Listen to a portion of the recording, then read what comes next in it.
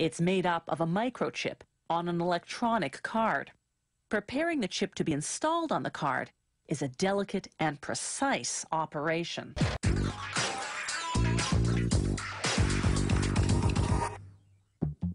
They start with a ceramic square called a substrate. This will carry the microchip. A machine coats the substrate surface with flux, a chemical that makes it sticky. This will hold the microchip in place until it's soldered.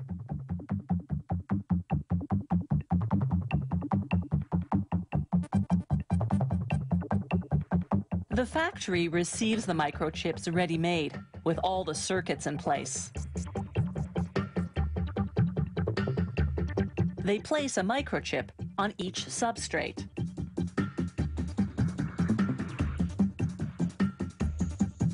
An infrared light guides the machine to place the chip in precisely the right spot.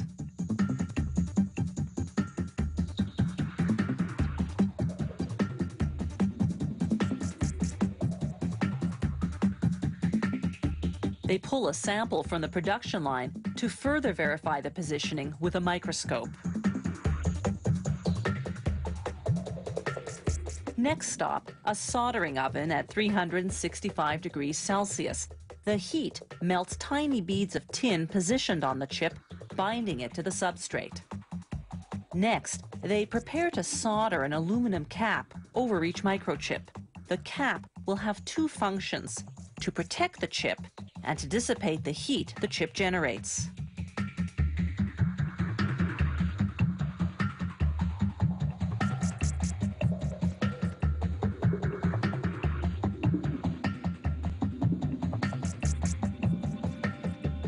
A robotic arm picks up 4 caps at a time and positions them over the microchips.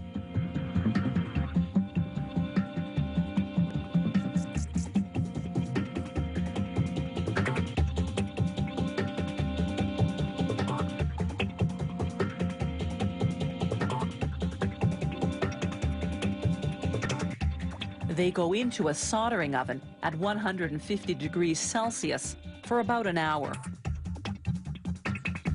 The next step is to create the electrical connections that will later link the microprocessor to the computer's electronic card. They start with tiny cylindrical pieces of tin called columns. Tin conducts electricity. A giant suctioning sieve vibrates the columns until they fall through the holes. This lines them up vertically so that they can be attached to the substrate. A machine spreads a thick adhesive paste, then attaches the vertical columns in it from underneath.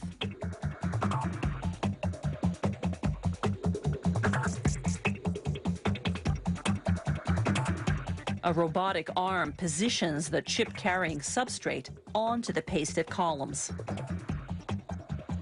The result is a microchip with 1,000 connections.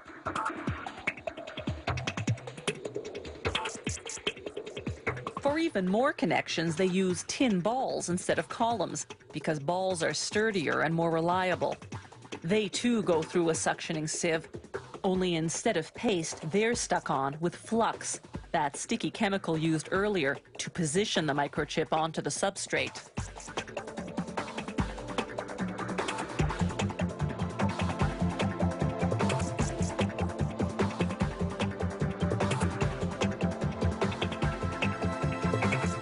The finished microchip unit goes into a bath of water and solvents to remove any excess flux or other residues.